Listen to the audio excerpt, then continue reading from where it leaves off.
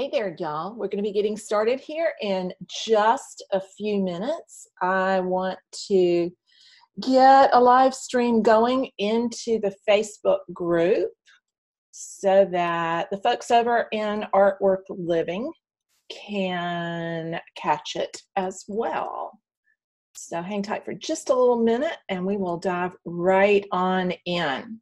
So while that stream is getting started, just a little quick housekeeping here. So to make sure you have the best viewing experience possible, make sure that you have all other streaming devices turned off.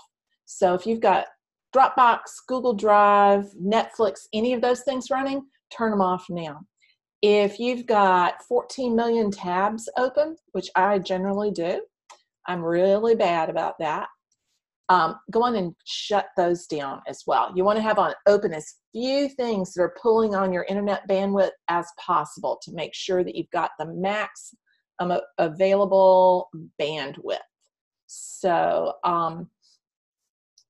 the other thing that I want to go over really quickly is how you can ask questions. So if you're joining here live, this won't work if you're watching the replay. Right down here, if you're in Zoom, right down here at the bottom, if you scroll along on a desktop, you'll see an idea bubble with 3 dots in the center. Click on that and it will open the chat roll, and then you'll be able to participate in the dialogue here, because I don't like to just be a talking head. So if you've got questions that you want to ask, feel free to type them into that chat roll. Another little piece of housekeeping about that is when you open that chat roll, and I want everybody to open their chat roll right now. If you're on mobile, it could be either at the top, the bottom, or the side somewhere. So you want to find where that chat roll is. When you open it up, you'll see a blue button that says all panelists. Zoom does that by default. But I want y'all to be able to see everybody else's questions while we're on live. So click that blue button and select all panelists and attendees. That way, everybody's going to be able to see any of the questions and comments that you have. So first order of business is to make sure that you've got the chat roll open and that you've got that blue button picked to or set to all panelists and attendees. And if you have a question that you know you want to ask, you can ask that in the chat roll, and I'm going to scroll back through it to try to make sure I catch all of those. At the end, I'm going to leave plenty of time for Q&A on today's session. Also, if it's something that is right pertinent to what I'm talking about at the time, I'll stop and answer it right then. So I want this to be participatory. You don't have to just sit there and listen and take notes. And a quick reminder that if you signed up and registered through Zoom, then you will get the replay links in your email. If you're joining live via the Artwork Living Free Facebook group, the video will live in there afterwards and you can catch the replay in there. If you've registered and you stay on the whole time, I have a little Cersei for you. So those who've already registered and popped their email address into the system, I have an ebook that I'm going to be sending out after the broadcast this afternoon that goes over how to jumpstart the inner game of being a painter. That inner game versus just the outer game. I've talked a lot about that over the last week. So just want to make sure really quickly here that I've got that Facebook group live, and yes, there we go. People are on in there too. So what we're going to be talking about today is a topic that is near and dear to my heart.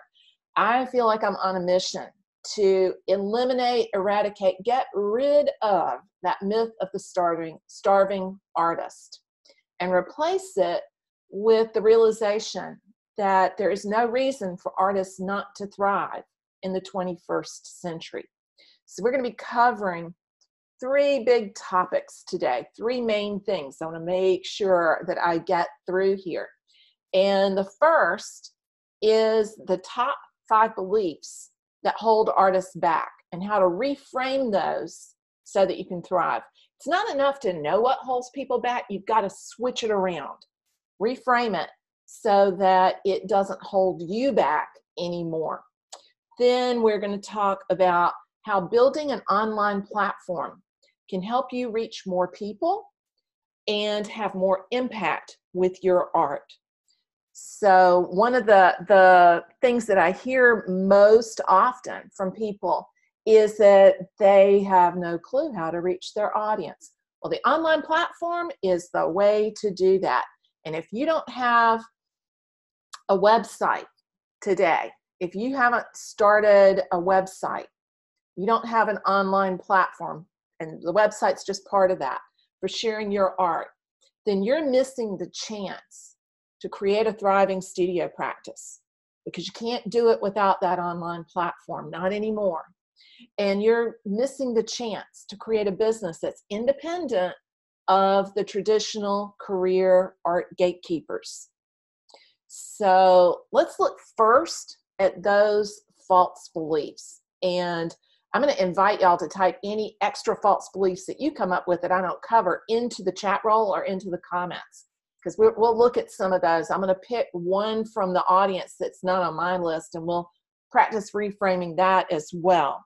So the first big elephant in the room is that whole idea that if you go into art, if you make art, if you're a creative, if you choose that as your career path, you'll never make any money. You'll starve. You will have to have support from everybody else and be dependent on everyone else to live. Anybody else get told that when they told their parents that they were going into art? I did. I majored in art. And even though my mother was an artist and my grandmothers were practicing artists and everybody in my family, well, maybe half and half of my family are artists, I still got you're not going to be able to make a living doing that. What are you going to do? That was from my dad, the scientist. Well, the truth is, that's all I've ever done. And it has been possible to have that thriving career for a long time. But it's even easier at this point. Most of the fears, the limiting beliefs that people have around having a thriving career, around making art as a living, have to do with that starving artist myth. And those are things like a parallel kind of corollary here, the idea that you can't make any money from selling art. Yeah, Denise is typed in one into the chat roll here. My principal, when I was in first grade, told me not to study art. Yeah, and a lot of people, including my mother, mom never tried to actually sell her work. She really wanted to, but she couldn't figure out how to do it. In the way that artists were trained in the time period she was in college, in the 40s and 50s, they didn't really teach people how to make a career as a painter. They taught people how to go into graphic design or interior design, because those were more suitable avenues for people who were creatives, even if that wasn't where your passion was. And when I was in college, they still didn't teach artists how to make a living as an artist. Part of it was still so difficult. So back in those days, a long time ago, pre-internet, there really were gatekeepers. We had dealers on one hand and museum curators on the other, and art critics as the third of the triumvirate of gatekeepers to the art community. And unless you passed through and got permission from one of those three gatekeepers, you couldn't create a sustainable career in art. It just simply wasn't possible. But guess what? That has changed dramatically, because at this point, those gatekeepers are not holding us back. So if we take that limiting belief around thriving and starving as an artist and not being able to make any money, because there was just this limited pool of resources to tap into, limited channels to distribute your work. What's happened now, the big game changer now, is the internet. Because with the advent of the internet, Those old systems were disrupted. They don't hold us back anymore. You can still participate in them. And in fact, if you want to participate in them, you have to go online. So it's become a system that's way more open. You can create your own online platform and access your audience directly without permission from those gatekeepers. It's a wonderful, marvelous world. You can get right in front of your ideal collector, and you can make an offer that appeals to them, that is unique to the relationship you build with them, that can sustain both you and your business so that you can be a thriving artist. So we don't have to starve any longer. We actually can make money from making art. Another one that I hear a lot is that if you are selling art, if you're making art and selling it, then you're selling out. That's really kind of a flip on the starving artist myth, that the only way that you can make money, if you're making money and selling it, you must not be that good an artist. You must be painting for the art market. Well, the reframe on that one is, the truth is, that doesn't work. When people paint to the market, the artwork lacks an emotional connection. I talked about this a little bit earlier this week, but the artwork lacks an emotional connection. So painting to the market doesn't work. It never has worked. You can't paint to what you think the market is heading towards. So you can't go and decide, well, everybody is selling balloon paintings this season. I'm going to make balloon paintings and I'll make $1 million. Because if balloons are not something that floats your boat, your viewers and collectors are going to be able to pick up on that, and those paintings won't sell. So painting to the art market, painting towards a perceived market, just doesn't work. Never has, never will. So selling your work is not selling out, because if you are actually selling your work, it means that you've built a relationship with your audience and you have made a connection, an emotional connection to them through that artwork, and they are exchanging money for the artwork. That's not bad. We all deserve to make a living. One of the figures that I saw not too long ago about the current market in art kind of blew me away. The online art sales industry. Now, I'm not talking about the global art market. I'm talking about just sales online. 2 years ago, in 2017, the global value of the art market was $5.4 billion with a B. There's money out there. Doesn't mean you need to paint to the money, but it means there are people out there willing to buy art online. So there's a market for it. You just have to figure out how to get into it.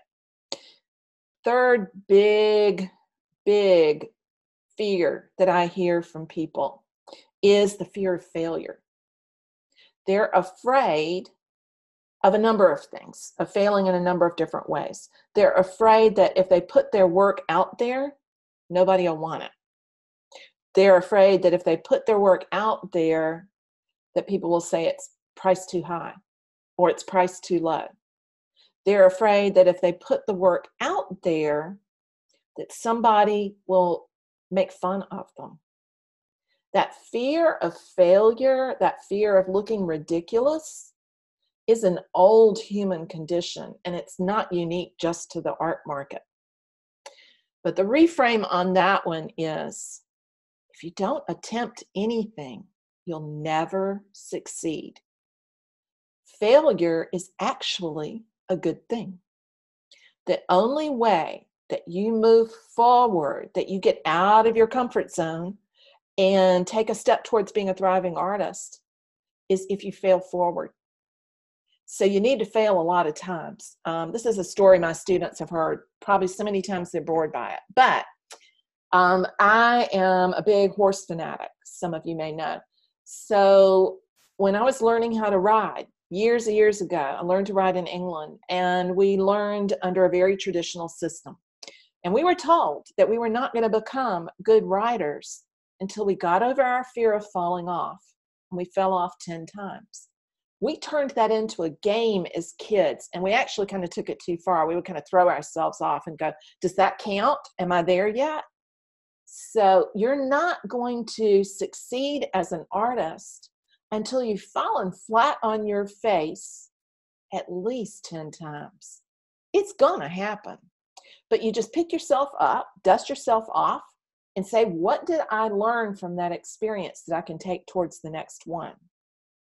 You don't need to be afraid of failing, because failing actually improves both your art, your marketing, and your creativity. All of those three things will get locked up if you lock yourself into that fear of failure. The fourth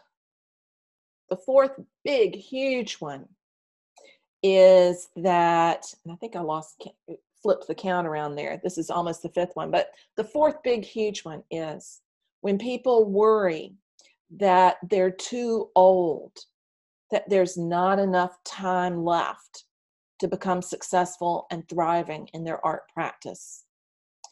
That's just not true. I call BS on that. Let's think about that in a little bit different way. It could potentially have been true 20, 25 years ago, when the art market had that very narrow gateway for all of us to get through. Only a certain number of people could get through at one time, and it tended to favor the young because they could be more flexible, they could move to New York, they could have access more easily to those channels. Well, that's just not true anymore. It is entirely possible for an artist to start their career at what we used to think of as the age of retirement. So one of the most successful artists that I knew in the state that I used to live in, and still live in sometimes, in South Carolina, was a good friend of mine who didn't really start her art career until she was 65. She had spent the years previous to that in a full-time career, raising her children by herself because her husband had passed away, and working for the city, creating art programs. When she hit retirement, she rented a studio space, started working full-time in the studio, pretty much 8:30 to 4 every day, creating that consistent body of work.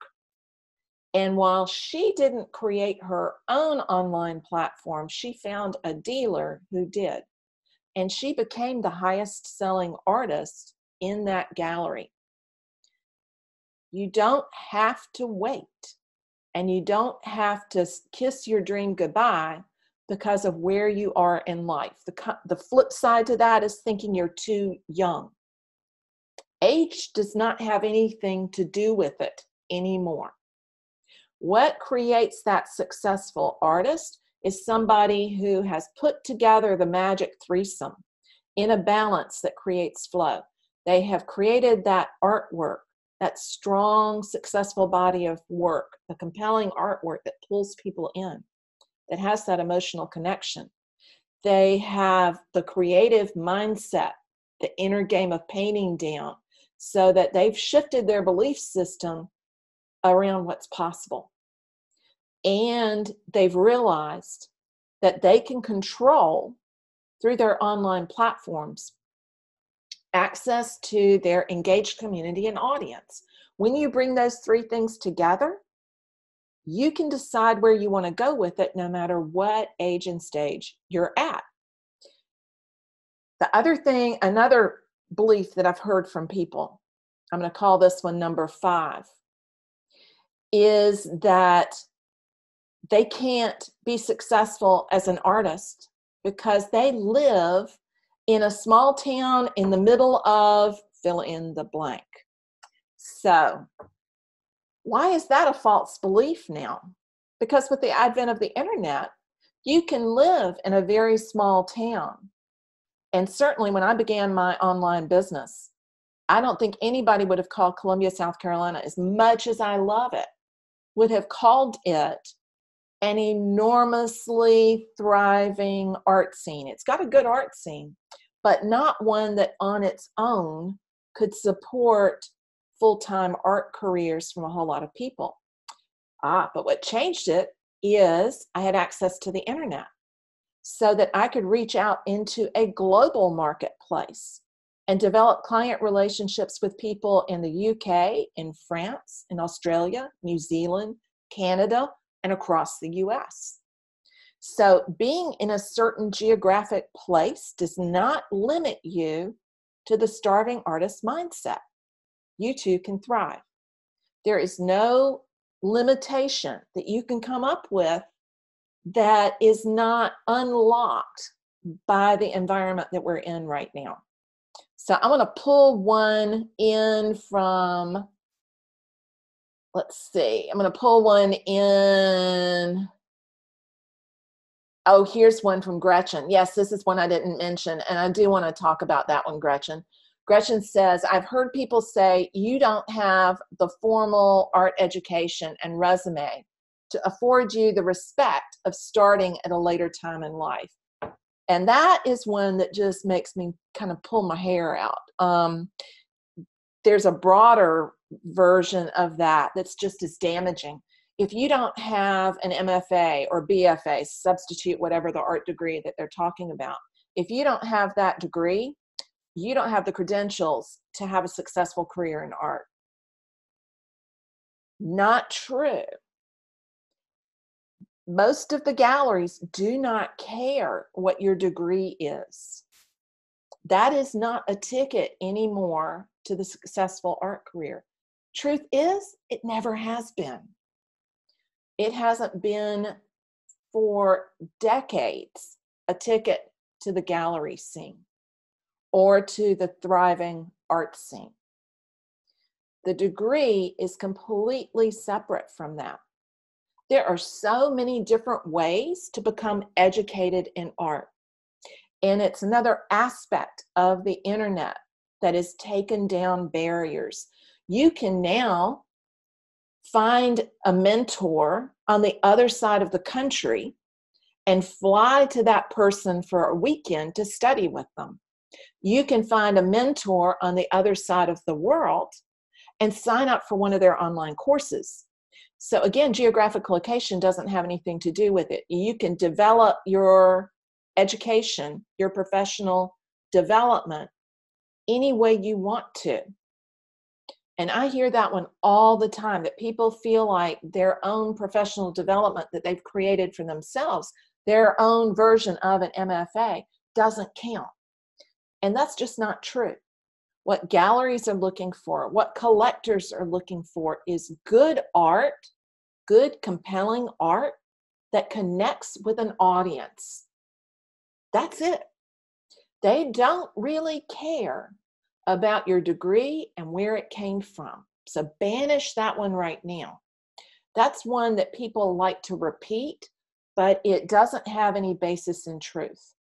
I have a student that I taught a couple of years ago online, and I'm not sure if she's on right now or not, but I talked to her at the end of the course because she was trying to figure out what to do next. She wanted to develop her professional career, and she was thinking about going back and getting an MFA. That is most definitely an option if you want to teach at the college or university level, but it is not required to get into a gallery at all. And people should know that it costs about $100,000 to get that degree. So you have to have a pretty good idea and roadmap in mind for how you're going to recoup that investment if that's the direction you want to go. There are all sorts of other ways to get that professional development. Yes, you need a compelling body of work, but you do not have to have a university or college degree or an art school degree to get there. So that's one that I think holds people back way, way too often. Elaine says, nobody's too old. I agree with that. But for some of us, the extreme health issues stop us. That's true. And I can't speak to anybody's individual situation, but one of the things that can help when you feel like health situations are getting in the way is you can reframe how you make art and do it a different way. So look at if there's a different path you can take in the making process itself that allows you more freedom with whatever limitations you may have.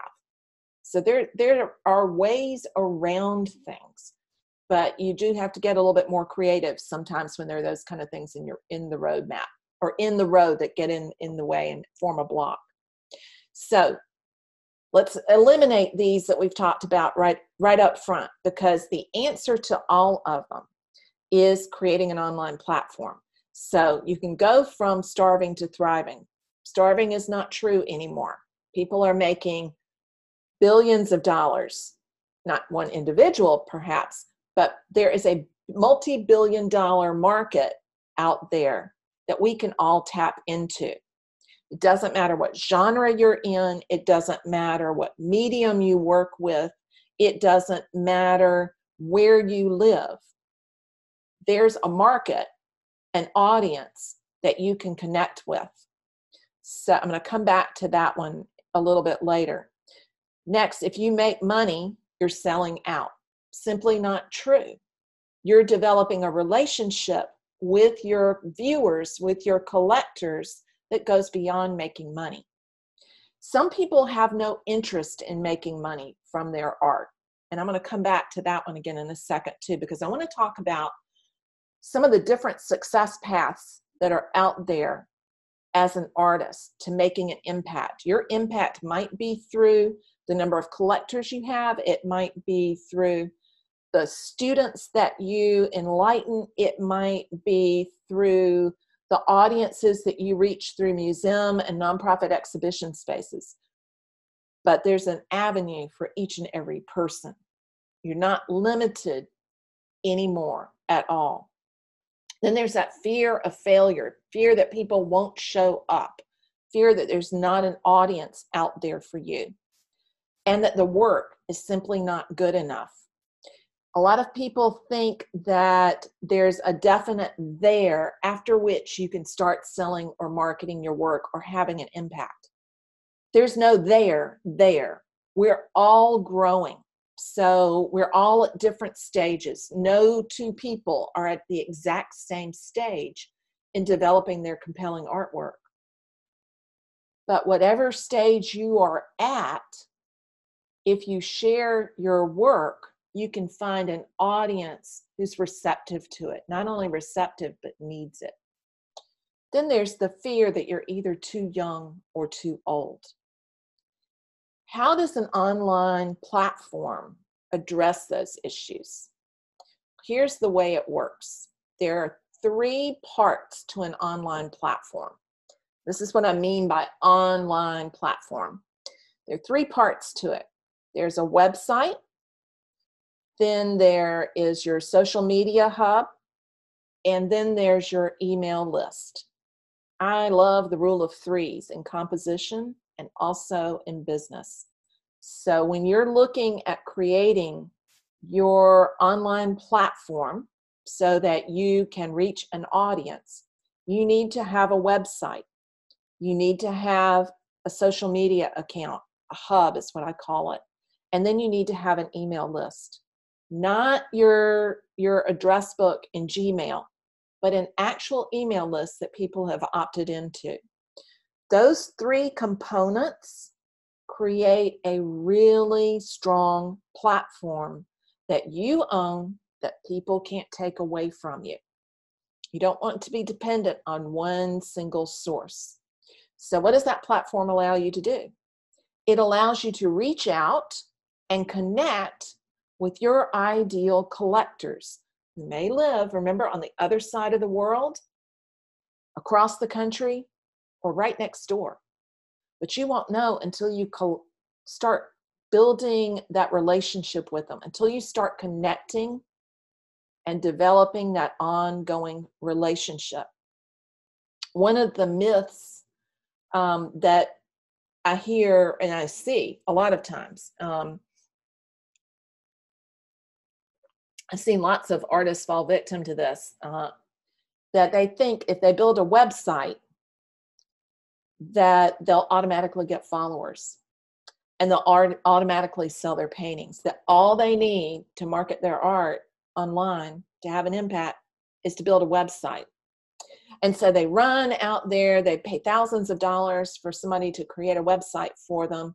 They get all their artwork up there, and then they're crickets. Well, that's because they've only put in the first column in that strong online platform. You can't stand securely on one leg. You've all heard the saying, build it and they'll come. It's not true. They're not going to come unless they know you exist and you send an invitation. You've got to reach out and make a connection.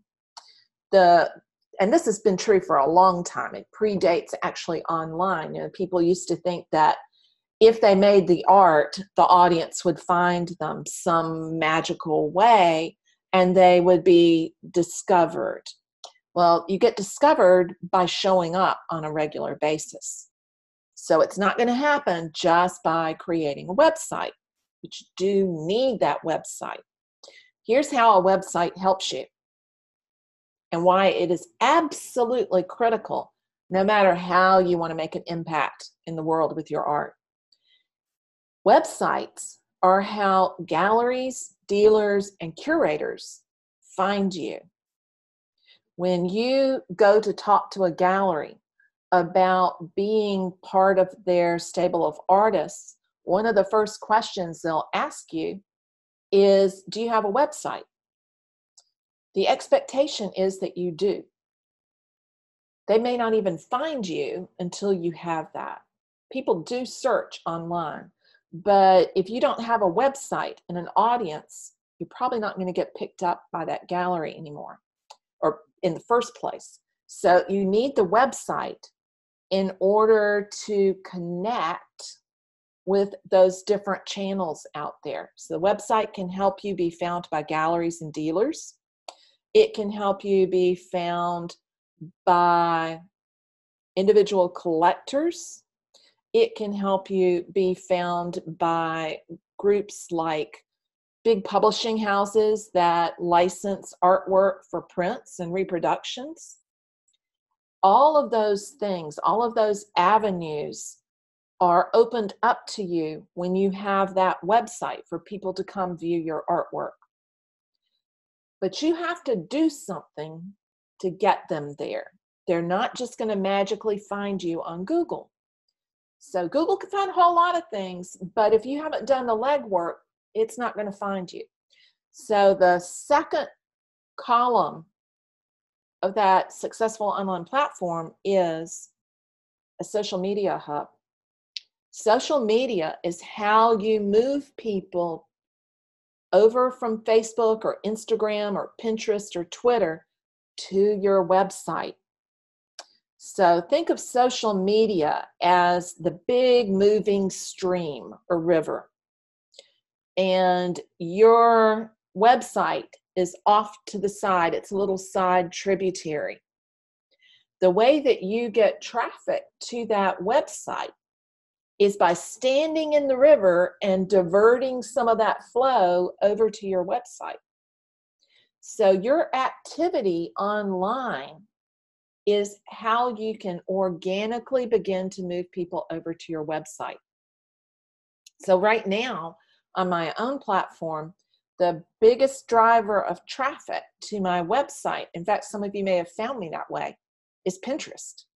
It's not Facebook and it's not Instagram, it's Pinterest. Because of the way that we've set up our Pinterest account and have been using it, it drives a lot of traffic to the website.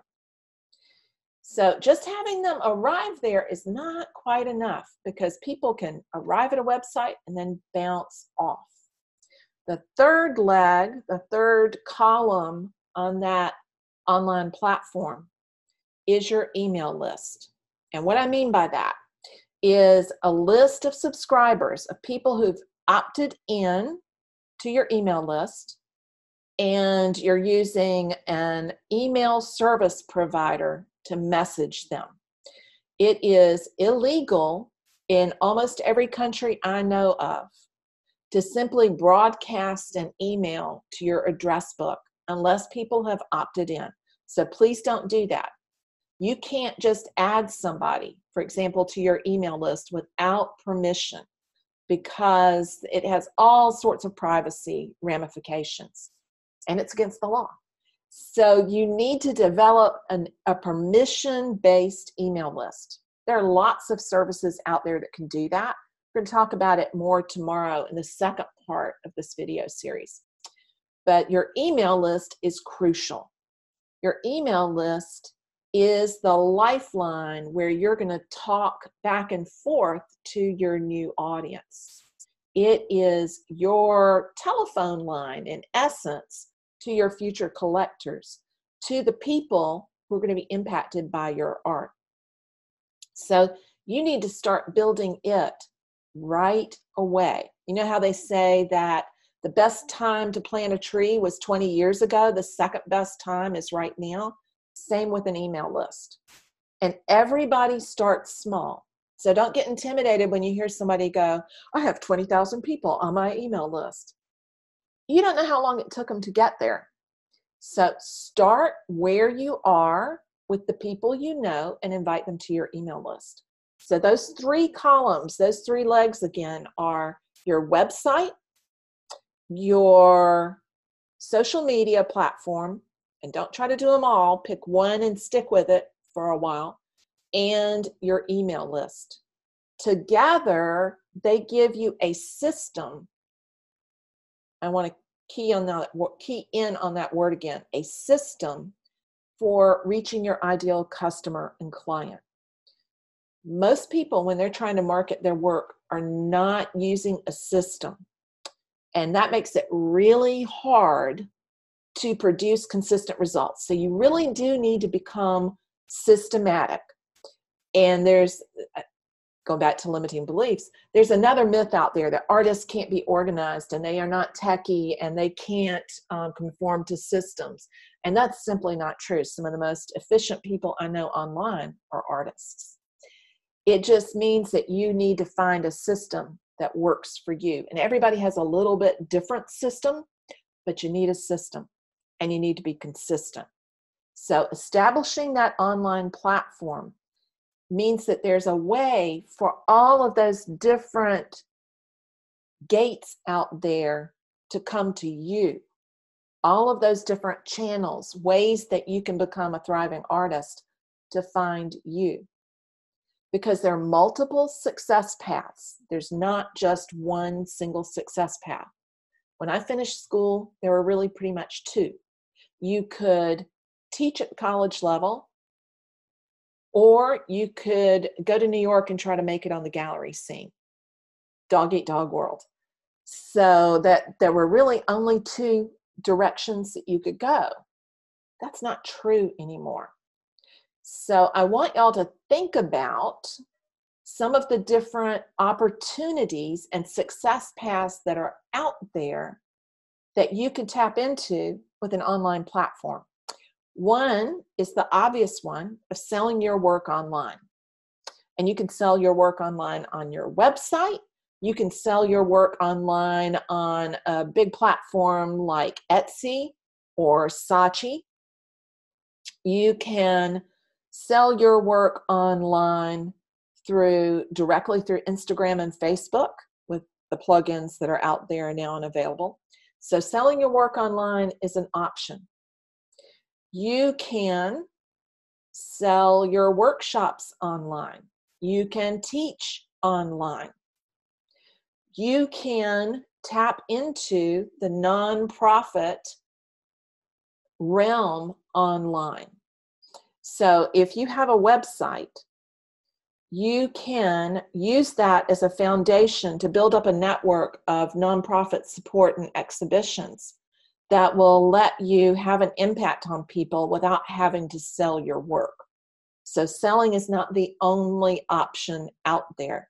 If you get into that nonprofit track and start writing grant proposals and tapping into even some of the funding sources out there like Kickstarter, then you can create a track that does not require that you sell your work, but you fund it through project grants and funding from nonprofits, foundations, and through those crowdsourcing sites, crowdfunding sites like Kickstarter and GoFundMe. Big shout out to Kirsten, who got her Kickstarter funded last week. I'm still so excited about that. So I have a student right now who has funded one of her big projects for the year, a series of paintings that she's doing, going to be doing on the horses on Chincoteague in Virginia. She got that funded through the Puffin Foundation, a grant proposal that she wrote, and through writing and executing a successful Kickstarter campaign. So there are options out there other than selling on your website, but you need to have that platform in order for that to become efficient. Then there are all sorts of other avenues as well. Anybody have any other ideas of ways that you can make a living as an artist via an online platform?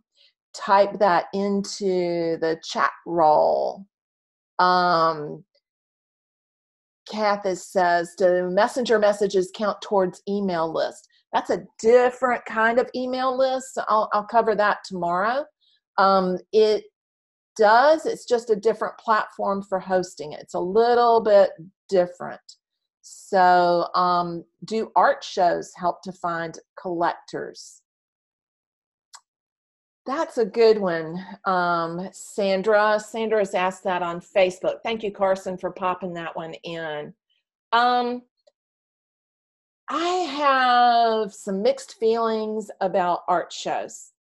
Art shows actually, I think, really help lead more towards that nonprofit museum route than they do towards individual collectors on the internet.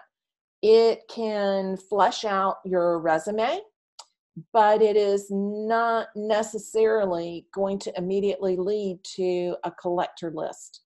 So I would be very careful of how many competitions and shows you enter. That is in its own little art world. You know, the truth is there are multiple art worlds, and that's why there are multiple success paths. And you get to pick which ones you participate in, which ones are aligned with you. And the art show competition world is very much based on the idea that people will pay to play. So organizations create and start a competition and exhibition with the understanding they're going to make money from it. They don't do it if it's not making money. That's why they charge a fee for you to enter. That's to defer the expenses. And I have nothing against them doing that, but realize that when you enter a lot of these competitions, that they are, that is their business model for making money, whether it's a nonprofit arts council or your local guild or a big competition. And there are a lot of those out there. This is what they're using to fund their organization, to keep things going. If you want to go down that route, do it for a short while, but it is not a long-term game plan. And if you do it, the only way it's really going to drive towards the direction of collectors is if you have that online platform and you disseminate the fact that you've got that exhibition coming up and you won that prize, and you, in essence, begin to build that into part of your communication plan. But it's not going to happen because the organization is going to feature you and give you lots of PR. That free PR and exposure carrot that we get dangled in front of our eyeballs all the time is a total facade. I had another word, but I'm not going to use it. It is not really legitimate. So when you get asked to donate your artwork to a fundraiser, and in return you're going to get lots and lots of free exposure, and you'll discover all sorts of new collectors, say thank you, no thank you, because that's not how that works. It won't happen that way. You might occasionally hit the jackpot and find a collector that way, but that is, again, a fundraising model that has been developed and furthered by fundraising institutions, and it's not to benefit us, it's to benefit them. So be really careful with that. Carol says, to do what Kirsten did and combine with environmental issues dear to our hearts, provide artwork for projects. Absolutely. So I think if you want to have an impact on a cause that's near and dear to your heart, partnering with a nonprofit. Now I have another student, Leslie, who's done that. And she has taken that auction fundraiser idea to a level that I think I haven't really seen any of my other students do. And she creates it as a partnership between herself and some of those other fundraising agencies. Like she's working with the public television station where she lives in a fundraiser that I think the gala is Friday, but she only donates to, I think, 3 organizations a year, and that's certainly the limit I have. And she uses that as a PR opportunity. So she knows that she is losing the value of that painting. It might be a $900 painting, and she's not going to get the money for that because the organization's going to get the money. But she's just got $900 of free advertising because they gave her the chance to push it. Not because she's relying on them to do the advertising for her, but because she's using it as an opportunity to share that story with her audience, to share it with her community, to share it with her online followers. So that's where that can really, really work. Another success path that works with that, and I've done this one before, pick a cause that's dear to your heart, and it might be an environmental one. It might be, say, a national park that you care very deeply about. Create a series of artwork and give a percentage of the sales to the foundation that supports that cause. And that creates a direct partnership. Any of those kind of things, you want it to be equal to equal, not them bestowing some gate to you. Because if somebody comes up and says, I'm going to open a gate for you, 99.99% of the time, they really aren't. They're going to take advantage of you. So it's absolutely possible to do that. Yeah, Lynn, I totally agree with you. Lynn says, I have never gotten collectors by donating artwork. So that donation route is not one of the success paths that I would talk about. If you're going to donate an artwork, it needs to not be to just every auction that comes along. It needs to be that you're creating a partnership relationship with that cause. And that's perfectly fine to do. But don't just donate an artwork for them to sell off at half of the price or a fourth of the price of the value of the actual artwork. That doesn't benefit anybody. You, in particular, will not benefit from that. So, yes, Gretchen, I agree with that totally. Gretchen Worth says, I was told by professional, serious artists that entering into an auction for an organization's benefit can do a lot of harm if they auction your painting below what they normally sell for. And that absolutely will do harm. So when you get into that kind of arrangement, you need to have a really clear understanding with them that there is a base price that the art has to sell for so it doesn't hurt the art market. Galleries and dealers don't like nonprofit auctions, and it's really obvious why they don't, because it undermines the sales in the galleries. Lots of people who are cheap wait for those auctions to come around to go pick up artwork by their favorite artist at reduced prices. It's a fire sale. Don't participate in fire sales. Instead, set the terms. Become empowered. You actually do have the power to control those terms and decide what that base price is. Make it above the fire sale price. Keep it at what the actual value of the work is if you're going to donate. But pick and choose your causes. You do not have to participate in all of them at all. As Kent says over in the Facebook group, I donate to one organization and set a minimum. Yeah, I'm guessing, Kent Burris, that it's the Ronald McDonald House that you donate to. Kent does amazing work around the world with the Ronald McDonald House, and I am in awe, my friend, of what you accomplish with that. And Kent also is a phenomenal painter in his own right. So yeah, be really, really careful with those donations.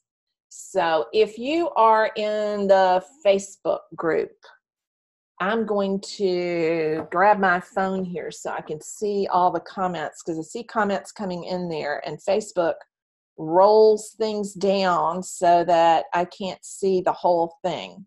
So I am going to pop it open. Oops, wrong one. Pop it open here so that I can see what the questions are that are coming in over there in the group.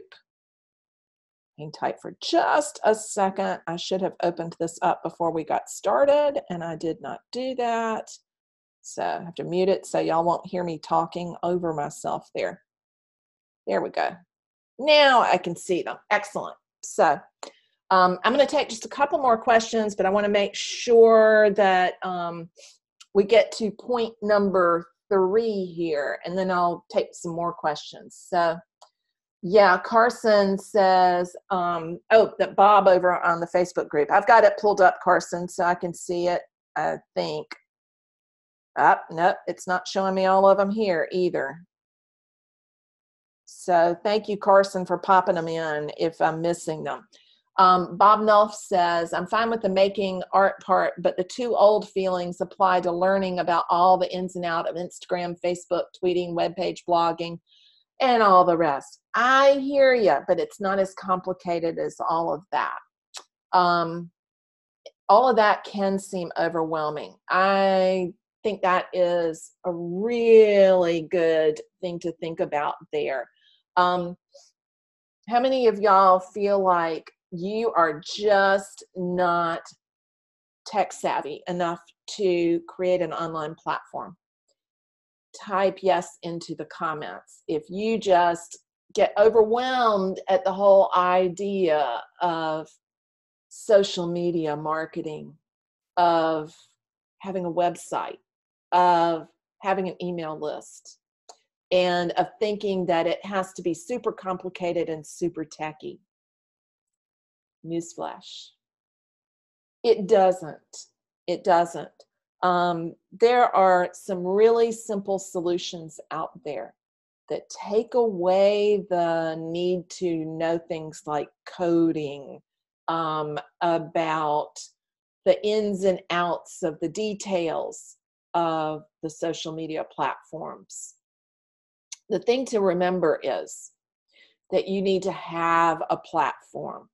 There are solutions like FASO that allow you to create a website and an email list on a real secure platform. It's still basically WordPress, but they've got the templates, they've got it all figured out. So all you have to do is upload your artwork.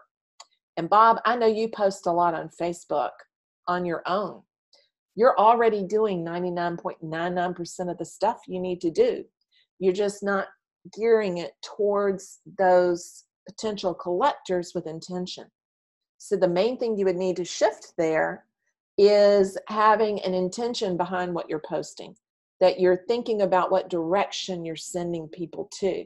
Because I know I see your work online a lot. So if you get a platform, you choose something like FASO that's so user-friendly, you can set up a website almost overnight, and they have great tech support. I'm not an affiliate, so I'm not getting anything from that. at least not yet. I am going to become an affiliate because I keep sending people there. But it is only for artists. It's an artist-based, artist-run artist platform, and it's individual websites, and it includes the email service provider. So it's a pretty simple solution. And I know a bunch of y'all have it. Yeah, it's, Carol, it's FASO, FASO. Yes, and Leslie Miller says, even Leslie can create a website. Ha, ha, ha. Leslie sure can. So Bob, don't let that be a limitation. Social media wise, you're already doing it. You're on Facebook, and that would be the platform you probably would want to use. So you want to use the platform you're comfortable with. You don't need to go learn a whole new one. You just need to learn a little bit more narrow way to use it and to show up with intention. So the most important thing about a platform is to use it and use it consistently. So just having it doesn't do you any good. You've got to show up on a consistent basis in order for it to be effective in audience building, which is that next step that we're going to be talking about tomorrow. So yes, somebody's asking, is FASO international? It sure is. And as Susan Holderman says, or Susan McFadden says, FASO's blog page can be linked to your Facebook page. Absolutely it can. And to your Instagram. So, and somebody else is asking about a second Facebook page. We're going to talk about all of those components that help you build audiences tomorrow. So don't worry about it if you've got a question on there that we're not going to get to today that's more about the audience building component. I'll come back to that tomorrow, but I'm going to scroll back through and get to some of that. Blogs. Catherine says blogs with a big question mark. Yes, blogs. And yes, emails. But I think what throws people off and holds them back about writing a blog post and about writing emails, which is all part of platform creation, is that they think it has to be this long, in-depth newsletter. I hate newsletters. And in fact, I tell my students, don't send newsletters. Newsletters are dead. The old newsletter that sort of was an imitation of the snail mail newsletter that had a big image at the top and 3 columns with little images on the side for you to click on, and lots of links and social media links and multiple stories about your activities from the last month. And you would write this newsletter once a month and spend all weekend writing this long newsletter. That doesn't work anymore, and it hasn't for at least 5 years. And the reason it doesn't work is that most email platforms won't let it through their filters. So how many of y'all have Gmail? Lots of you, I bet. And I can go into my system and look, and Gmail is the single biggest platform that people have their email address on. Gmail has filters that are trying to keep spam out of your inbox. And one of the things they filter for are newsletters. So they're looking for emails that have lots and lots of images and lots of links and lots of multiple colors in there. That's not the kind of email that's actually going to get there, land in your subscribers' email inbox and have results. They don't work. Think about what you do with physical newsletters that end up in your mailbox. How many of them do you actually read cover to cover? Probably not that many of them. An awful lot of them end up in the circular file. Well, that's why Gmail does that. They filter them out because they trigger the spam filters. The other reason they don't work is that most people, because they make them so big and so complicated, only mail them once a month. Well, think about how many emails we get in our email inbox. By the time a month has gone by, your subscriber has forgotten who you are, why they subscribe, and what it is that you do, because you're not staying in touch with them long enough. Third reason that newsletters don't work is that newsletters tend to be written all about us as the artist. They're me, me, me, me, me, I. I had a show at the blah, blah, blah, blah, blah. I have an exhibit coming up at the blah, blah, blah, blah, blah.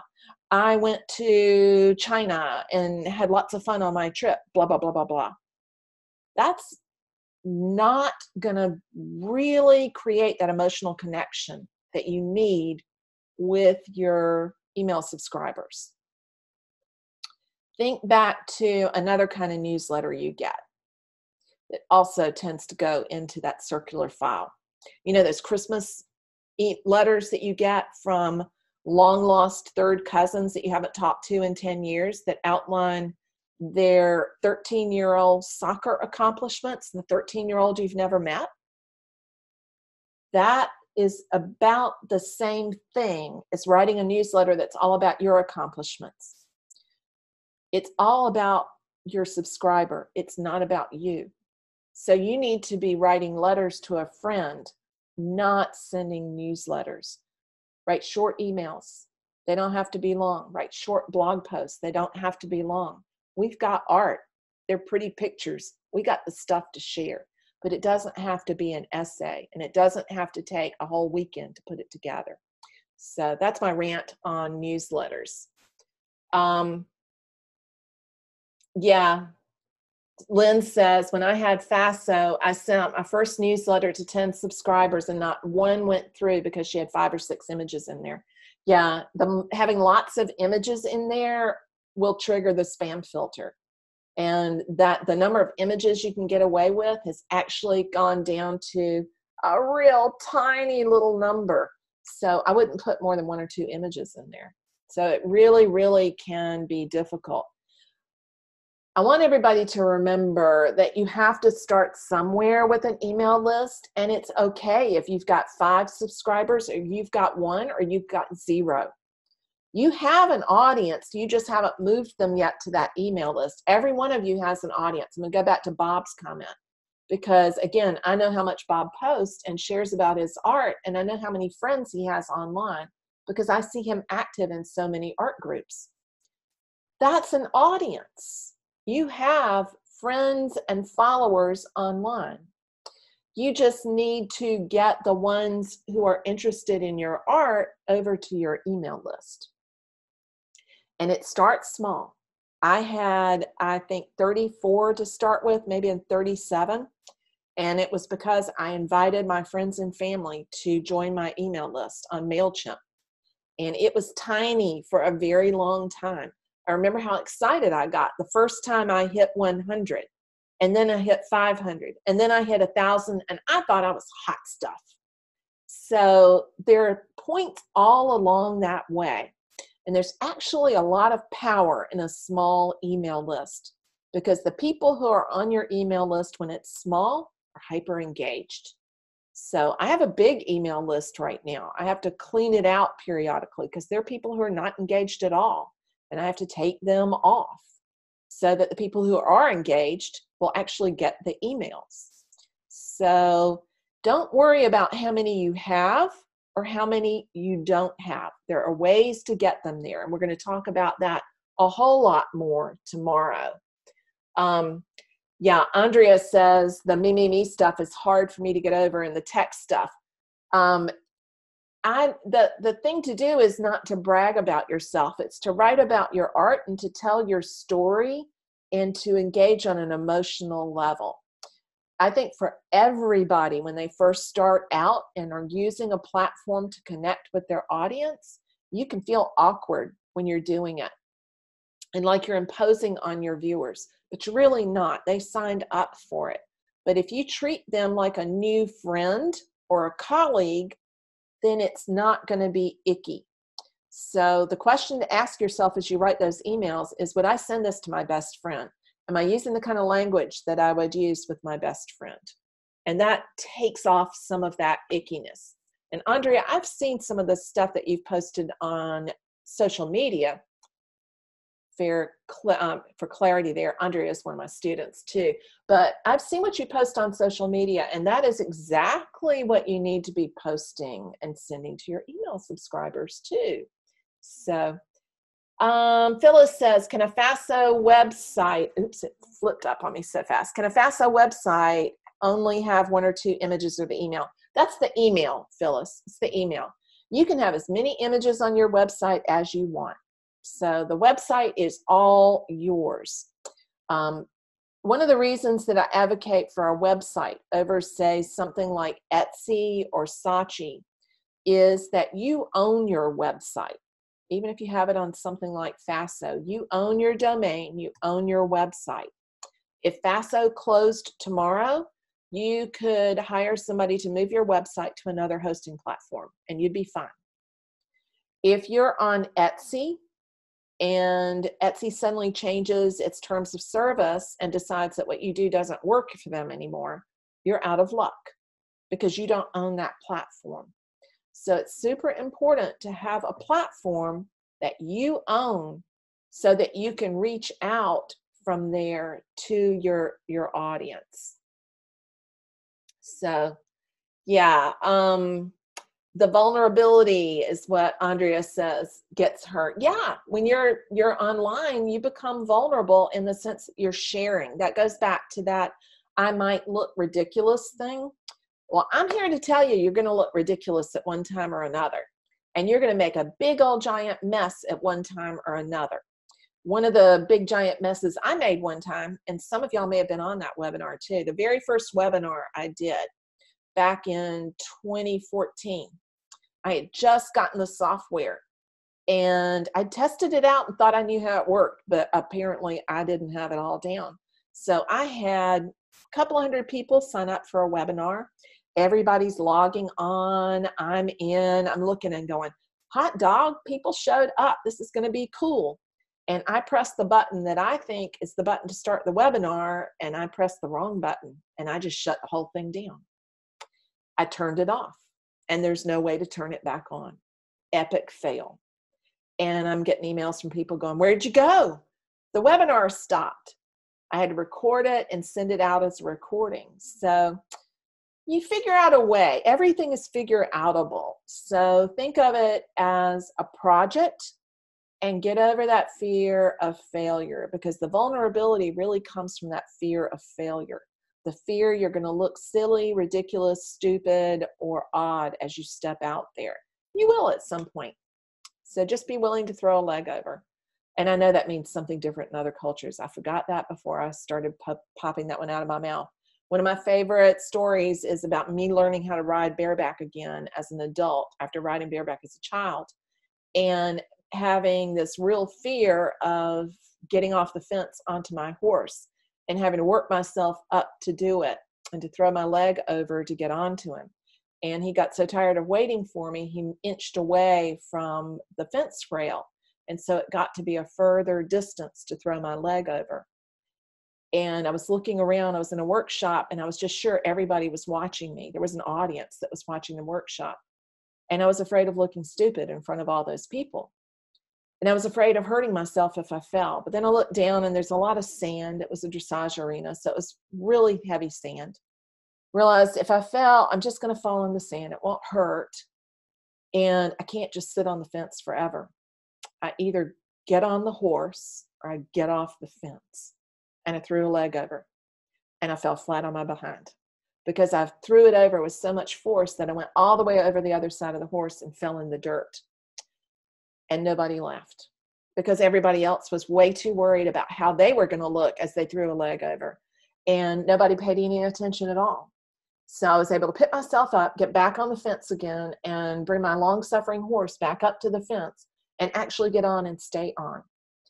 You just have to be willing to fall in the dirt a few times. And if you aren't, you will never get off that fence. So the only way to make progress is to get out of your comfort zone, to step out and throw that leg over. Somebody's saying, how do you keep people from taking advantage who are not really a buyer? The more you do it, the more you get kind of a sixth sense. And there's a pattern to some of those my wife saw your work on the website thing, stories and emails that you get. I have never lost an artwork to somebody who was a phony buyer, but I don't ever take those cashier's checks and strange wire transfer things either. So I work with a very credible payment gateway like PayPal or Stripe.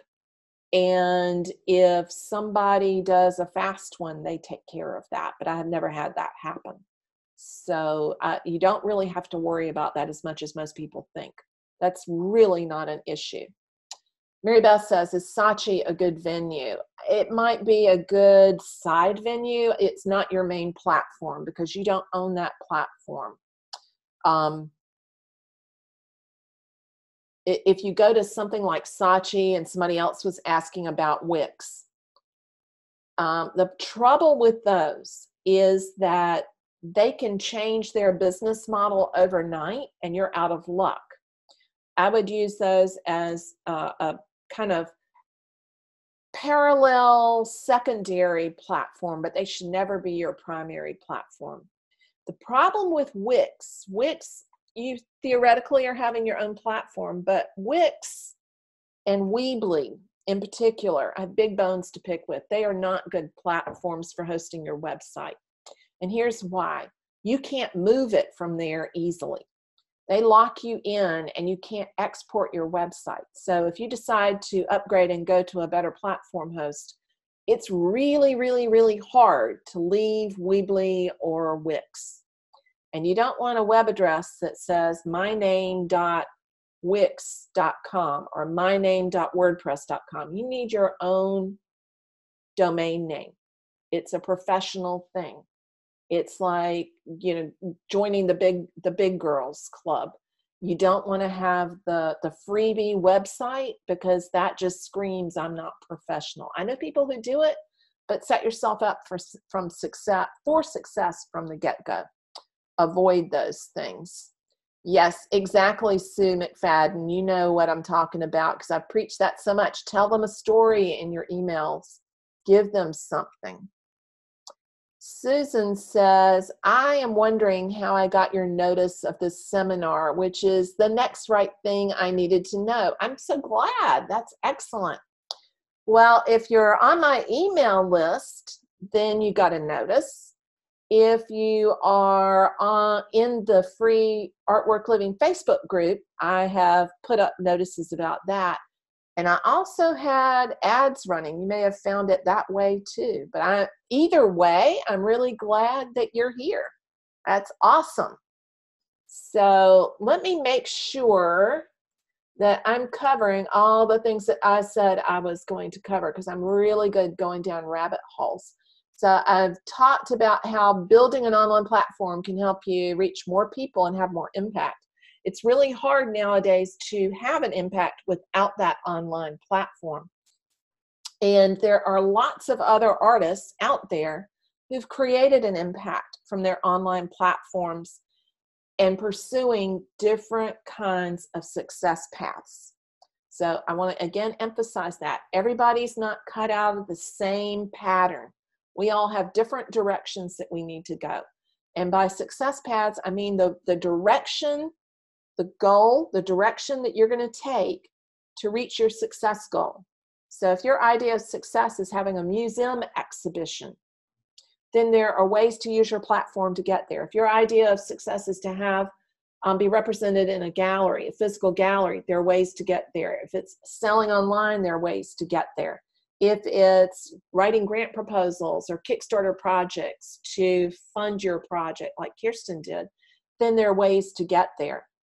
So all of them pivot off of this foundation of having your own, that you literally own, your own platform, your website, your email list. The part you don't entirely own is your social media account, because Facebook could go away like MySpace. Remember MySpace? Like MySpace did. Twitter can go away. Any of those can go away. But as long as you've got those other two components, then you're going to be in good shape. You just don't want to be dependent on any single thing. Mary Beth asks, is Saatchi a good venue? I think or did I read that one already? Saatchi is one that somebody else owns. So again, it's the secondary one, not the primary one.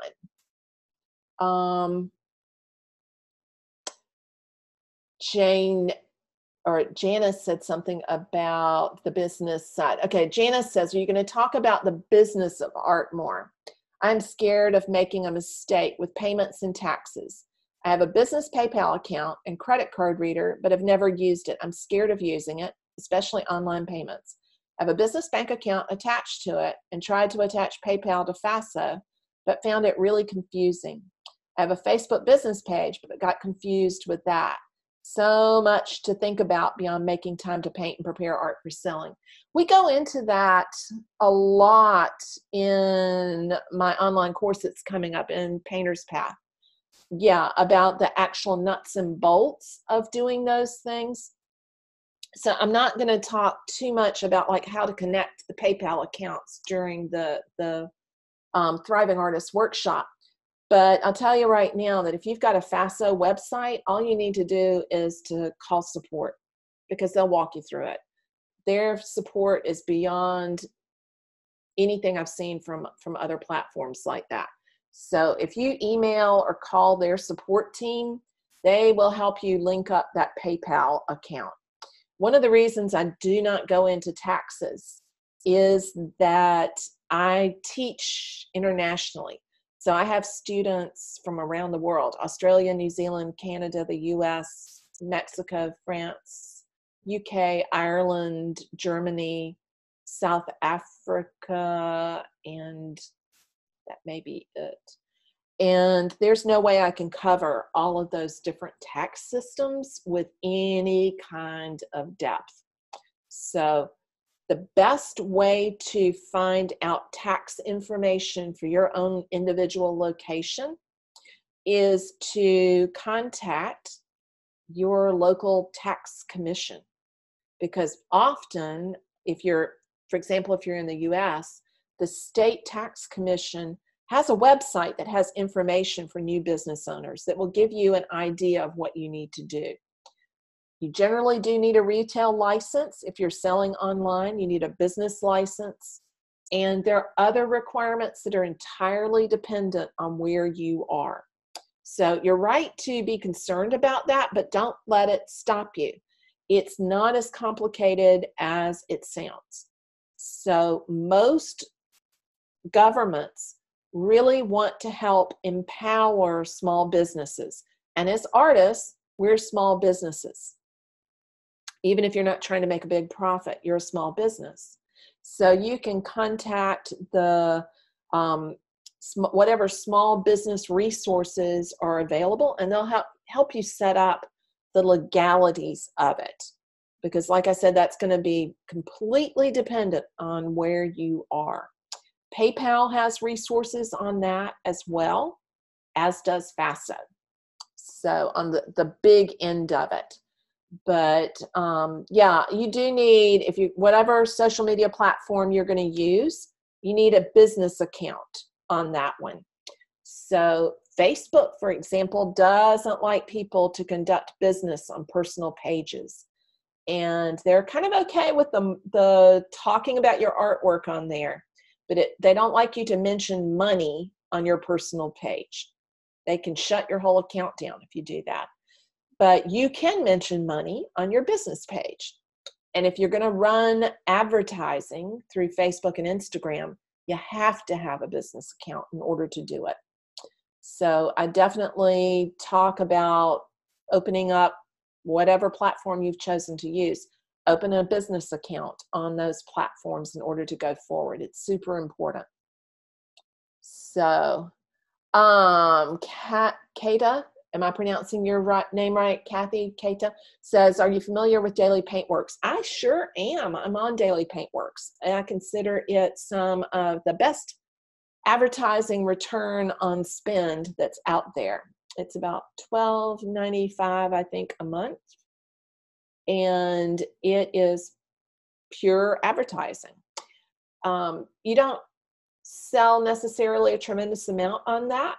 but I have had a lot of collectors come to my website from Daily Paintworks. So I think of it as a platform that I move people from there to my website and to my email list. I've had lots of people buy from there who've come to my website. So it's a good one. They do have sort of a stripped down version of the FASO websites on Daily Paintworks that you can set up, and it's fine to do that. I just don't think that they have as many bells and whistles attached to it for the amount of money that you're putting in. So while I think it's great from the advertising standpoint, I don't think it's the best place to set up your platform. So it can work, but it's not the best one. Christine says, I have the cart before the horse syndrome. I just don't feel competitive. Ooh, I love that comment. And here's why. Because the only person you're competing with is you. There is so much less competition out there as a result of how far the reach is on the internet, that a lot of that old backstabbing competitiveness that you find in smaller art communities just disappears. So it is not as big an issue. The thing to remember is that you're not trying to get all of the collectors on the internet. You're trying to get the collectors who are in your narrow niche. So for example, with me, my current work revolves primarily around contemporary landscape. And so my niche of collectors are the ones that are interested in landscape or see landscape as a connection to environment, to place, to memory, to time, to an experience of light and color. People who are looking for artwork about animals are probably not going to buy my paintings. So I'm not competing with the people over there doing that. I have a colleague, and I'm not going to name names, but that some of y'all might know and may even have studied with, who I think the world of. She makes awesome paintings of flowers. And while I have painted flowers in the past, it's not what I'm doing right now. And if she's out there selling her flower paintings, it just gets me excited because I know there's a market out there that's buying art. So her selling artwork is not hurting my market at all. In fact, it's just growing it. So don't worry about not feeling competitive, because you don't even have to be competitive. What you need to be is confident. So eliminate competitiveness, because I think that actually hurts more than it helps. Instead, know that there's an audience out there for everybody. That's what that platform gives us, is the ability to reach our little group of raving fans. And we're not competing with our neighbor or the neighbor over there or the neighbor over here. There's space for all of us. So if you see somebody else doing really well on the internet, cheer them on, because they're carving a path forward for all the rest of us. So don't worry about that part at all. I think we bring each other along together and we do a whole lot better. Instead, look for ways to have partnerships with other people instead of feeling competitive with them. So I don't think you're putting the cart before the horse there at all. And I'm so glad that you mentioned that. That's a great one. Susan says, what about LinkedIn? Yeah, LinkedIn is an underrated social platform. I have friends that their entire focus is on LinkedIn, and it's not just for business people. We tend to think of it as being a place for bankers and lawyers, but there are artists doing just fine on LinkedIn. So if you love LinkedIn, that's your platform. So the message I want to send there about social media is, don't feel like you have to learn a new one. Which one are you already active on? That's the one you need to focus on for your platform building. Don't try to learn something new. Start with the one that you already know. And don't feel like you have to make it huge and overwhelming. Keep it small. In fact, I have a phrase I've started using. Everybody's heard of KISS, but I have a little bit different way of saying it.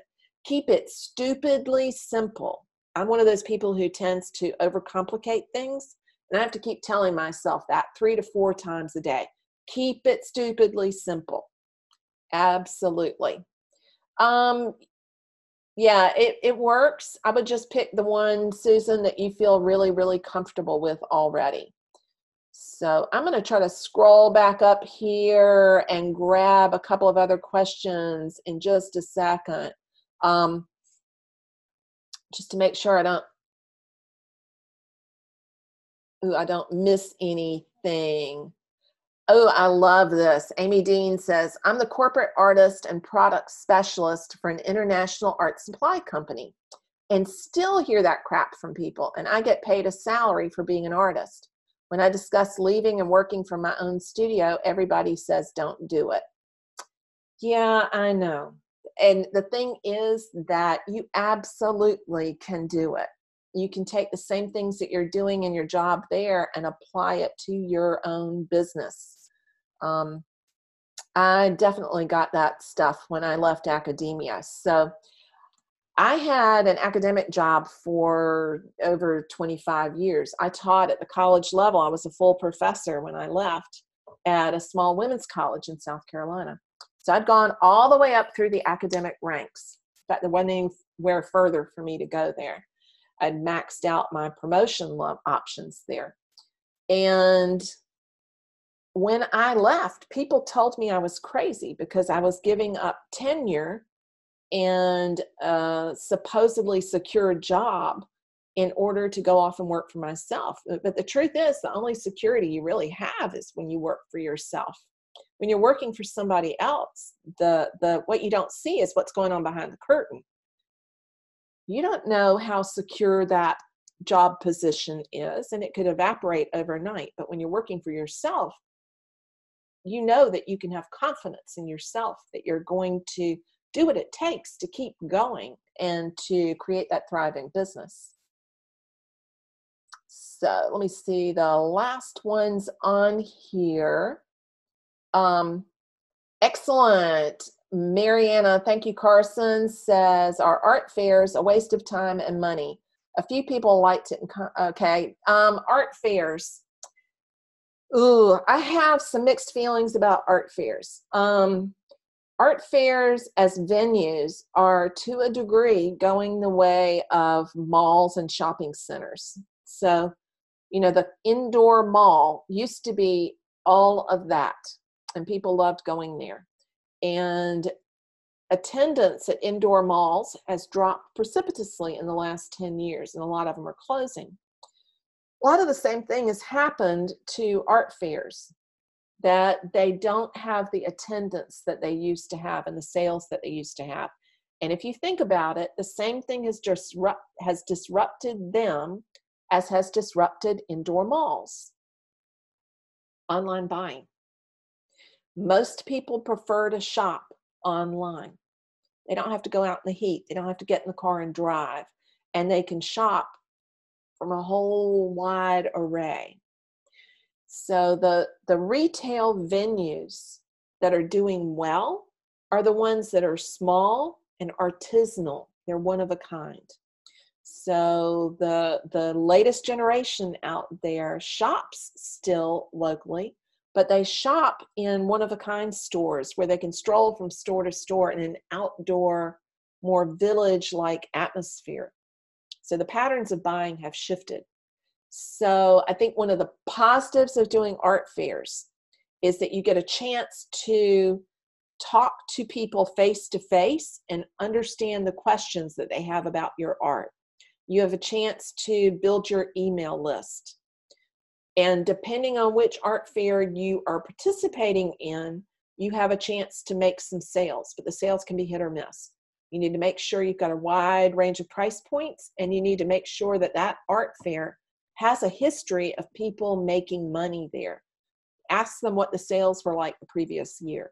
Don't just randomly sign up for one. So I want everybody to remember there'll be a replay recording of this that will be going out to those who registered for it, and for those who are over in the Facebook group, it will be in there as a replay as well. And I want to leave you with one thought, and that is that it's all well and good to develop that platform, but it's not going to do anything for you until you get the system going to build that audience, to putting the social media hub and the email list to work, to move people from out there to in here. And that's what we're going to talk about tomorrow, is audience building. Because the audience building and having control over that audience building is what sets us free now as artists and really enables us to thrive. There's a writer who came up with the idea, the theory, that all you need to survive as a creative or as any kind of entrepreneur is 1,000 dedicated raving fans. Not just 1,000 followers, but 1,000 raving fans. That's the audience that you want to develop. That's how you want to put your online platform to work, to develop that audience.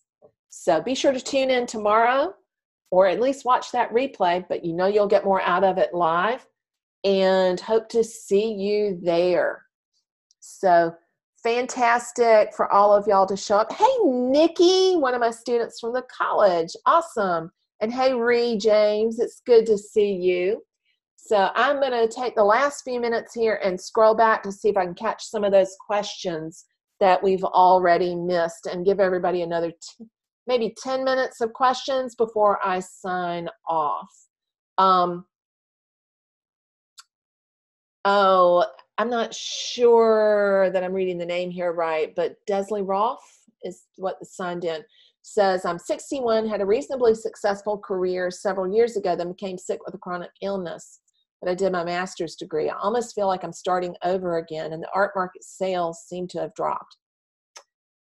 Things changed probably in those in-between years, so that the platform needs are a little bit different. The actual mechanics of creating an audience and selling haven't changed, you know, having an audience and selling, but the mechanisms that you use to get there are a little bit different. So all you need is a tune-up there. So if you've had an audience before, you can get an audience again. And it is to a degree starting over, but you're starting with different techniques and strategies that are so much easier to implement than they were even 5 years ago. I totally agree, Gingerbox. Make art, not excuses.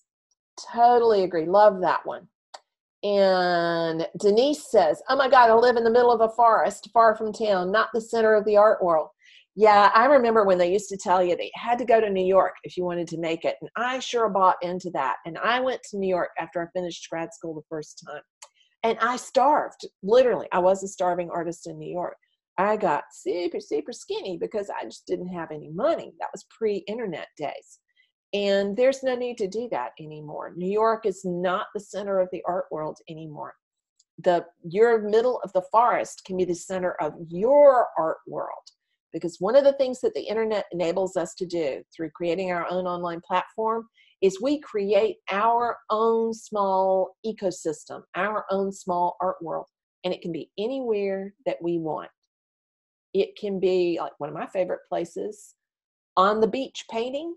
I can do 99.99% of the work that I do from the Savannah Wildlife Refuge, from Tybee Island Beach, from Edisto Island, from the mountains of North Carolina, anywhere I want to go. It doesn't matter where you are. That can be where your art world is centered. Yeah.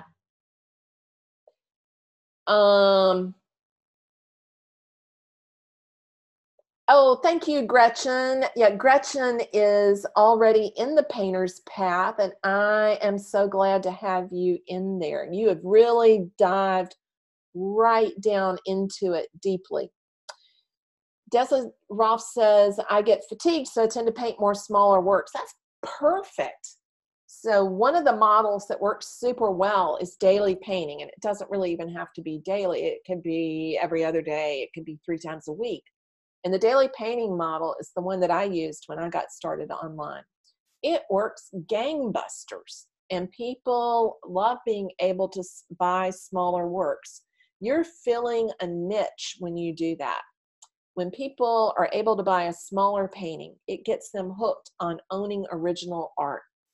And then they become more likely to collect larger works later, or just build a fantastic collection of smaller works.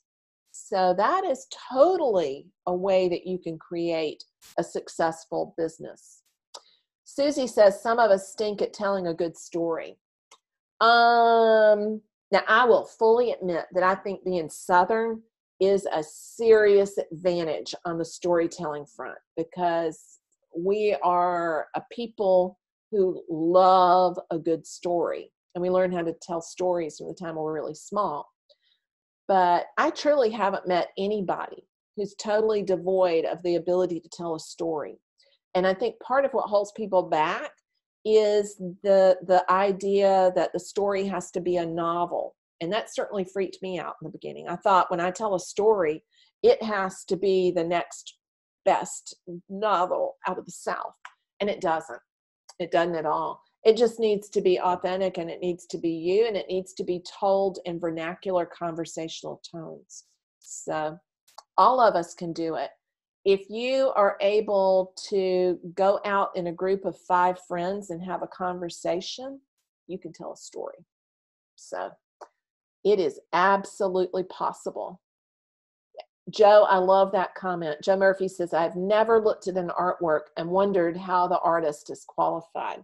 I don't think people do that either. People don't look at a painting and fall in love with it and then decide not to buy it because the person doesn't have a degree, or that they are they did their own personal MFA, that they went and studied with individual people. People are looking for artwork that they connect with, that hits them emotionally.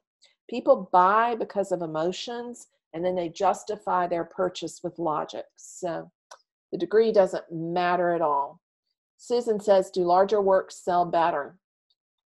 It depends on your niche. So the answer is it depends. It depends on who you decide you want to connect with. I would never paint to what you perceive the market to be if that's not where your curiosity lies. So don't go make big paintings because you think big paintings will sell better. Make the paintings that you want to make and share those with an audience that shares the same interests, and you'll be fine. Going back to that Messenger question, Messenger is a Facebook platform, and you can create a list in Messenger. The problem with thinking about that as being totally independent is that it still depends on Facebook, and not everybody is on there. But that is a form of kind of an email list. It's just more like a cross between Twitter and email. So to do that right, you want to think about it as little individual tweets or text messages that you're automating. It's a little complicated. Susie says, can you sell on Instagram? Oh my word, yes you can. I have, and my students have. So you absolutely can sell directly off of Instagram by asking somebody, if they're interested in it, to send you a private message on Instagram. So showing your work on social media directly to potential collectors absolutely does work. There are systems that you can use and put in place to make it work. Simply posting on Instagram doesn't work by itself. So let me back up for a minute there. I have a friend online who's an extraordinary painter. I think the world of his work. It is truly stellar, and one of I want to own one of his paintings at some point, because they take me to a place that makes me feel that landscape. That's what I was talking about, compelling artwork. So I really love his work, but he has no clue about social media. And when he started working on Instagram, he asked, does this work? And I said, yeah, it absolutely does. I sell via Instagram pretty regularly. And he started his account, but all he does is post the painting. There's no caption. There's no writing. Every now and then he'll tell you a title or where it was with like 2 words, but there's no engagement. There's no conversation. There's no relationship being built. And social media is social. You've got to be social. So it's like going to the cocktail parties. And I like to use that analogy. So social media are the cocktail parties where you go out and meet people. You mix and mingle. It's a little easier for those of us who are introverted because we can have the computer screen and the keyboard in between us. Your email list is more like the invitations you send out for dinner parties at your house, and your house is your website.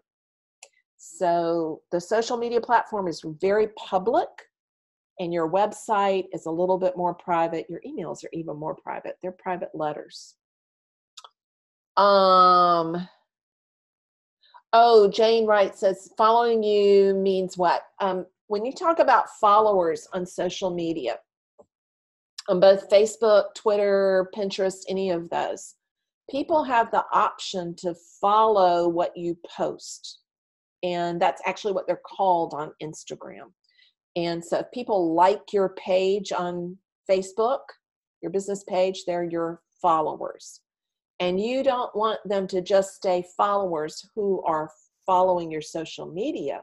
You want to move them to become fans and subscribe to your email list and later become collectors through buying your artwork. So that's what I mean. Denise says, I've done 2 local art shows. The attendees love my work, but no sales. I am a big believer in the fact that you really need to use the internet as the main hub for your art sales and not depend entirely on local art sales and local art fairs. Because when you focus on the local, your market is extraordinarily narrow and limited. And it's going to be limited to people who share those same interests and have the economic means in order to pay for the work. When you go global with an online platform, the odds of finding people who cross over and are both fantastically interested in your work and have the ability to buy it goes up a whole lot. So the odds of selling it goes up when you're online. So be careful with depending on local. Local should only be one part of the tripod that you're building.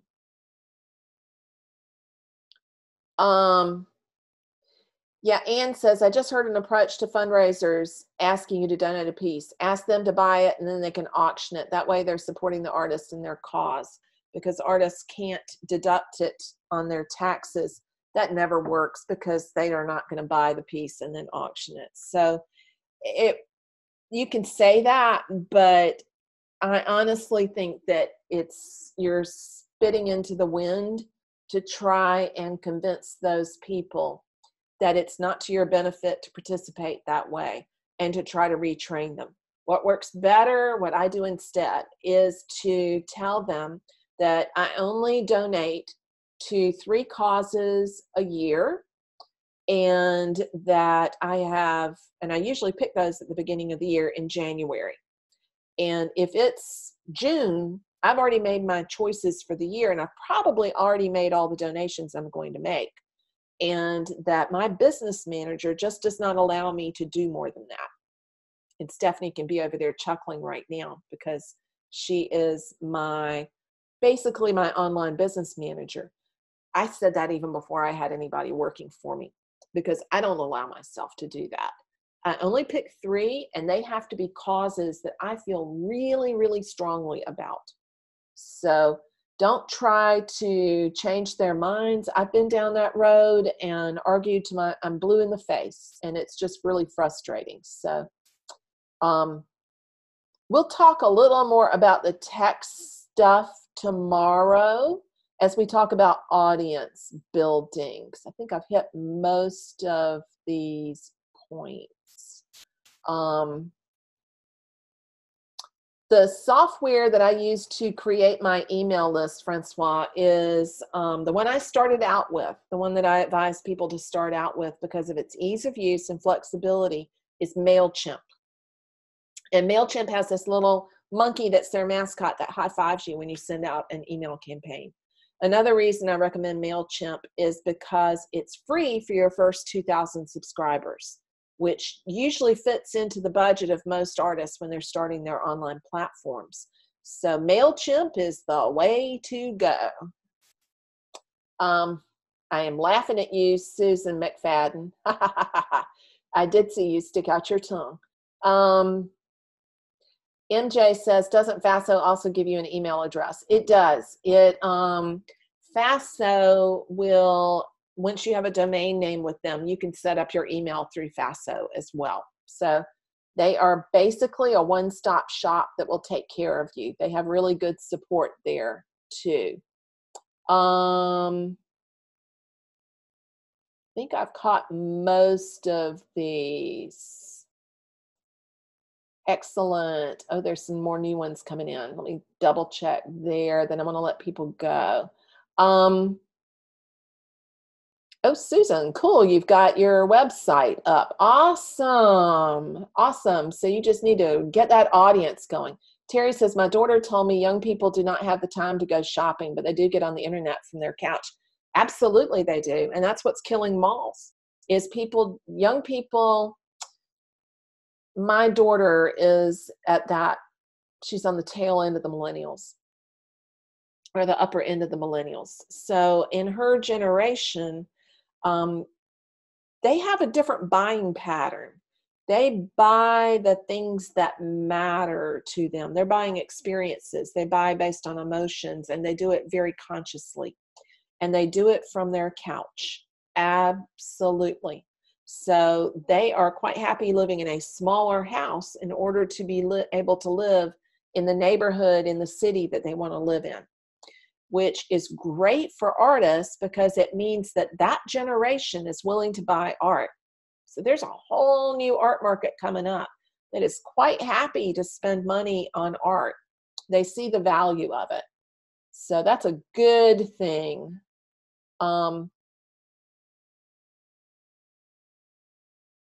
Oh, excellent. Somebody's got another gallery. I love it when people get into galleries. I don't know, Andrea, are you still on over there in Facebook? Andrea got her second gallery, I think 3 weeks ago. How big a body of work do you need? You need to have, in general, that hasn't changed that much. You need a consistent body of work that hangs together, you know, that looks like it was made by the same person. Which means don't do 3 photographs, 5 sculptures, and 2 or 3 paintings and then put it out. That's not enough of a connection. They need to relate in some way. And 10 to 12 is enough to get started. So you don't need a huge amount. But you want to make the best work that you can make, and you want them to be compelling. So don't wait until you've got perfect artwork. Get it out there and get feedback from your market. Be willing to post artwork that you're not sure about and ask people for questions. So, Nancy says, how do I access the Painter's Path? We're going to open it up on the day of our last video, which is next Monday. So you can access the Painter's Path starting next Monday. It'll open as we wrap up our 3rd workshop. So it's coming. It's just not open yet. We have to get it all ready to go for everybody to join in. So yes, Jean, we have another session tomorrow. So this is a 3-part workshop. Today, we're focusing on building your online platform and why that is so important. And I hope I haven't run that into the ground. Tomorrow, we're talking about the importance of audience. So remember, the building the online platform is just the first step. You have the platform, but now you got to get the peoples. You got to build that community. So that's what we're going to talk about tomorrow. Then on Monday, that's our third video, because everybody has to have the weekend off. On Monday, we're going to be talking about taking that audience and creating an offer that fits them like a glove, and how to move them from follower and fan to collector. So we're going through that whole sequence from platform to audience to offer to the thing you're going to sell and how you get it out there. So yes, it's a 3-part training. Karen, yes, I use YouTube. YouTube is fantastic. You have to be careful when you're using YouTube so that you know that you're targeting your market. So if you are setting yourself up to teach online or teach workshops, teach people how to paint, then doing demonstrations on YouTube about how to paint works gangbusters. But doing demos on YouTube about how to use a number 8 brush or a filbert is not going to get you a collector. So you got to be sure that those things are in alignment. But yes, it works really, really, really well. Yes, MailChimp for the win. And let me cruise over here to Facebook and see if I'm missing anything. Mariana says, I hate online shopping. I'm going to do a small art fair. Yeah, I think that you need to figure out which venue works for you. And also understand that your customer is not you. So while you may hate shopping online, your ideal client or customer, who's like my daughter and like some of the others that people were talking about, loves to shop online. Doesn't mean you can't reach them. It just means you don't like to shop online. So one of the big mistakes I see people make is to equate themselves and their own likes and dislikes with the potential target market that they're after. So make sure you don't do that. Oh, my phone just died. So let me see if I can scroll through here. Carson, let me know if you see any other questions, because as usual, Facebook is not letting me, oops, I know I can get it. I've got my iPad here. I got my backup system. Let me see if I can plug one of these devices in so I can see the comments from over there in Facebook. Nothing like having it die right in midstream. So batteries for everything else but that. Get that open. And head over there. Oh, you are most welcome, Robin and Avril and Sandra and Melanie. Awesome. Melanie C is in the house. So Melanie went to paint camp with us, and she is in composition, color, and light right now. So it's good to see her here. And of course, my phone is not going to come back up quickly, and neither is the rest of my internet stuff. So the only one I missed was about hashtags. Cool. Hashtags, excellent. Hashtags are things that you use on Instagram, and we'll talk about that a little bit more tomorrow. It's one of the ways to find your target audience, but hashtags are incredibly useful on Instagram, incredibly unuseful on Facebook. So each platform's really, really different, and you have to make sure that whatever it is that you're doing is specific to that platform. Andrea says, I feel like posting and tech stuff totally takes me out of my flow, and then I lose my feeling of being present. I get so frustrated I can't shift gears back and forth. And I totally get that, Andrea. And one of the things that you have to do, we were talking about this last night in the coaching program, that you have to calendar it. What you're running into is that you're splitting your focus. When we're painting, we need to be in flow. and multitasking doesn't work while we're painting. So I would figure out when your most productive time is to paint and calendar that. And when your most productive time to be online is, and calendar that, and make them really separate so that you have a specific time to paint and a specific time to do the business part of it. And you need to allocate roughly 50-50 for that to start out with in order to get results. You can't do it for 10%. But trying to grab it in little tiny moments while you're in the studio will absolutely drive you crazy. Don't do that. For sure. Thank you, Carson. Gail says, how do we get the free ebook I mentioned earlier? Great question. It's going to come in your email inbox along with the link to the replay recording. So everybody who's registered and showed up today is going to get their ebook, and courtesy of Carson, who put it together for me, is going to get their ebook later this evening. Once we get that replay recording up and that email headed towards your email inbox. So look for that this evening and keep your eyes peeled for that.